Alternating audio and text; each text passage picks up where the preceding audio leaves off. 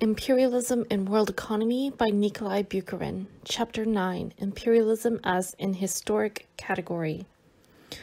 In the preceding chapters, we undertook to prove that imperialist policies arise only on a certain level of historical development. A number of contradictions of capitalism are here tied up into one knot, which is cut by the sword of war, only to be tied again more tightly the next moment. The policy of the ruling classes and their ideology inevitably arising from this stage of development must therefore be characterized as a specific phenomenon. In the literature that floods the market at present, there prevails two distinct theories of imperialism. One sees in the modern policy of conquest a struggle of races. The Slavs or the Teutonic races are supposed to strive for domination, and all virtues and vices are distributed among those races, according to the nationality of the author. Old and vulgar as this theory is, it persists with the tenacity of a prejudice, for it finds a very favorable soil in the growth of national self-consciousness. Among the ruling classes who are directly interested in utilizing the remnants of old psychological stratifications for the interest of the state organization of finance capital. A simple reference to facts shatters this theory, leaving not a single stone of the entire edifice. The Anglo-Saxons, of the same origin as the Germans, are their cruelest enemies. The Bulgarians and the Serbs, pure Slavs, speaking almost the same language, find themselves on different sides of the trenches. The Poles are recruiting among themselves ardent partisans of both Austrian and Russian orientation. The same is happening with the Ukrainians, one section of whom is in sympathy with the Russians, while another is in sympathy with the Austrians. On the other hand, every one of the belligerent coalitions combines the most heterogeneous races, nationalities, tribes. Looked at from a racial point of view, what is there common to the English, Italians, Russians, Spanish, and the black savages of the French colonies, whom the glorious Republic is driving to slaughter, just as the ancient Romans drove their colonial slaves? What is there common to the Germans and the Czechs, the Ukrainians and the Hungarians, the Bulgarians and the Turks, who proceed together against the coalition of the Entente? It is perfectly obvious that not races, but state organizations of definite groups of the bourgeoisie are conducting the struggle. It is also perfectly obvious that one or the other grouping of the great powers is determined not by a community of certain racial tasks, but by a community of capitalist aims at a given moment. This is why the Serbs and Bulgarians, who only recently fought together against Turkey, have now split into hostile camps. This is why England, formerly an enemy of Russia, is now exercising hegemony over it. This is why Japan keeps step with the Russian bourgeoisie, although only 10 years ago Japanese capital fought with arms in hand against Russian capital. From a purely scientific, not falsified point of view, the inadequacy of this theory is striking. Notwithstanding its obvious falsity, however, it is assiduously cultivated both in the press and in the universities for the sole reason that it promises no mean advantages for master capital. In justice, however, we must note that to the extent that the various races are being consolidated and united in the iron fist of the military state, there appears a less vulgar but no less untenable attempt to advance a territorial psychological theory. The place of the race is here taken by its substitute, the Middle European, American, or some other humanity.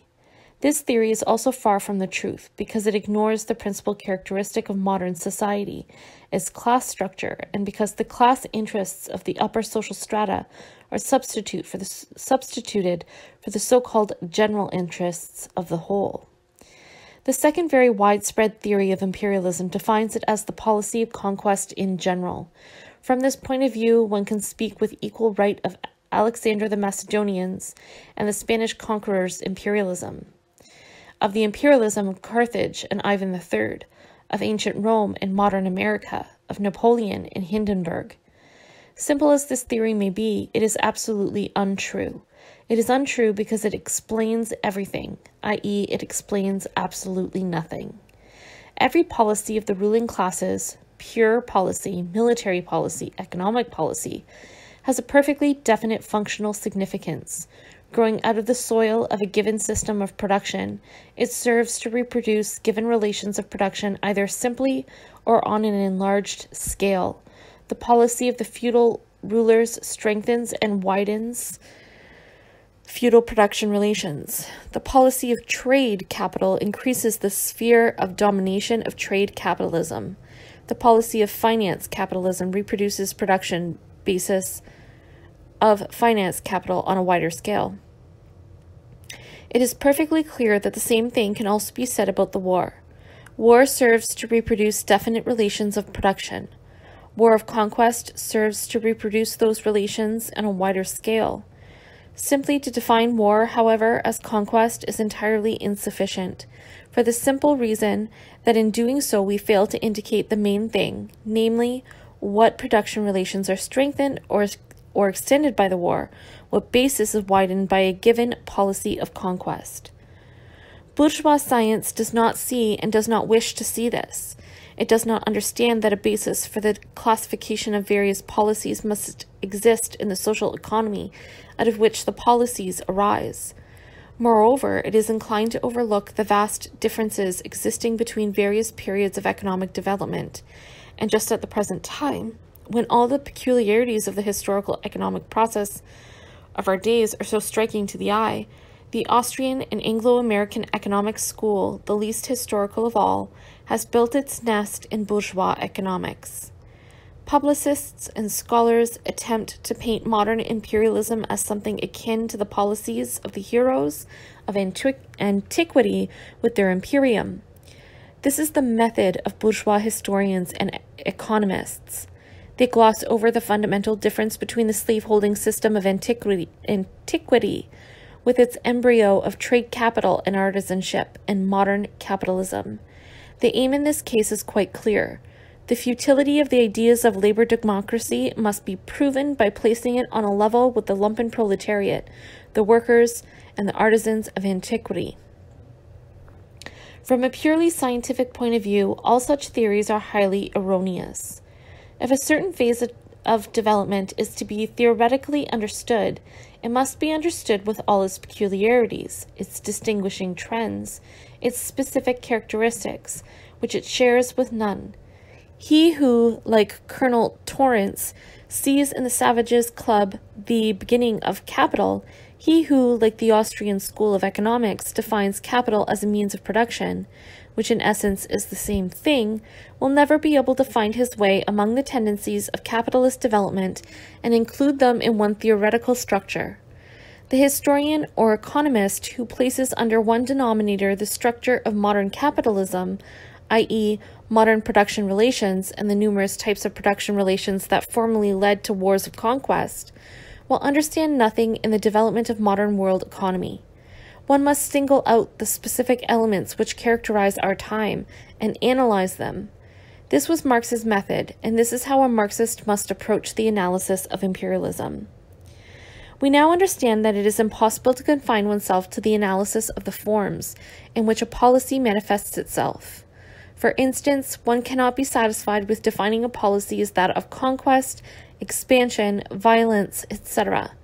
One must analyze the basis on which it rises and which it serves to widen. We have defined imperialism as the policy of finance capital. Therewith we uncovered the functional significance of that policy. It upholds the structure of finance capital. It subjugates the world to the domination of finance capital.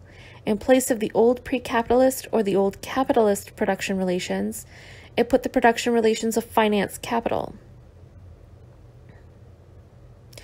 Just as finance capitalism, which must not be confused with money capital, for finance capital is characterized by being simultaneously banking and industrial capital, is in a historically limited epoch, confined only to the last few decades, so imperialism as the policy of finance capital is a specific historic category.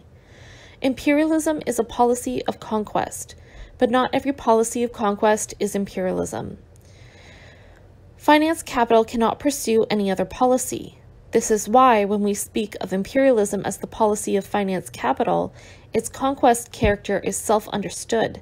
At the same time, however, we point out what production relations are being reproduced by this policy of conquest. Moreover, this definition also includes a whole series of other historic trends and characteristics. Indeed, when we speak of finance capital, we imply highly developed economic organisms and, consequently, a certain scope and intensity of world relations. In a word, we imply the existence of a developed world economy. By the same token, we imply a certain state of production relations, of organizational forms of the economic life, a certain interrelation of classes, and also a certain future of economic relations, etc., etc. Even the form and the means of struggle, the organization of state power, the military technique, etc., are taken to be a more or less definite entity, whereas the formula policy of conquest is good for pirates, for caravan trade, and also for imperialism. In other words, the formula policy of conquest defines nothing, whereas the formula policy of conquest of finance capital characterizes imperialism as a definite historical entity. From the fact that the epoch of finance capitalism is an historically limited phenomenon, it does not follow, of course, that it has stepped into the light of day like Deus ex machina. In reality, it is an historic continuation